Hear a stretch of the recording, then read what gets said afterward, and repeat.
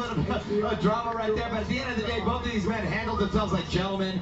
They don't need crosswords to get them fired up. They're going to meet in the middle of the ring, and they are going to battle, and it is going to be a war. We got 2 pros, 2 fighters, 2 men.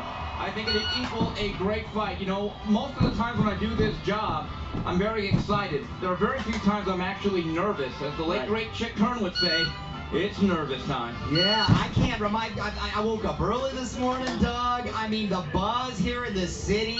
People are going to miss out if they don't check this out. I haven't seen it like this, and I haven't felt it like this in 19 or 20 years. Yeah. It's been since Mike Tyson was fighting here. It's been since Oscar De La Hoya was fighting here. I haven't seen this much atmosphere early in fight week carried all the way in to Friday with the weigh-in. This is wonderful.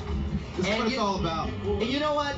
The fans here, obviously a lot of Canelo fans, a lot of Triple G fans as well, but I think there's a mutual respect here for both fighters on both sides. There is, and I think that is a variable. I do wonder how Gennady Golovkin, at least in the early stages of the fight, is going to react for the first time in about 5 years not being the fan favorite. Listen, Gennady has his fans, there's no doubt about it, but this is still a home game for Canelo Alvarez. He should keep that in mind during close rounds, because again, if you leave it into the hands of the judges, you never know. And he is 35 years old, Doug. He is 35 years old. Had a long amateur career. I know he got into the pro game a little bit later, but could there be a factor of him possibly, potentially, turning a little old overnight? I don't think so. I don't think he's going to get old overnight, but I think it's fair to say that he's plateaued.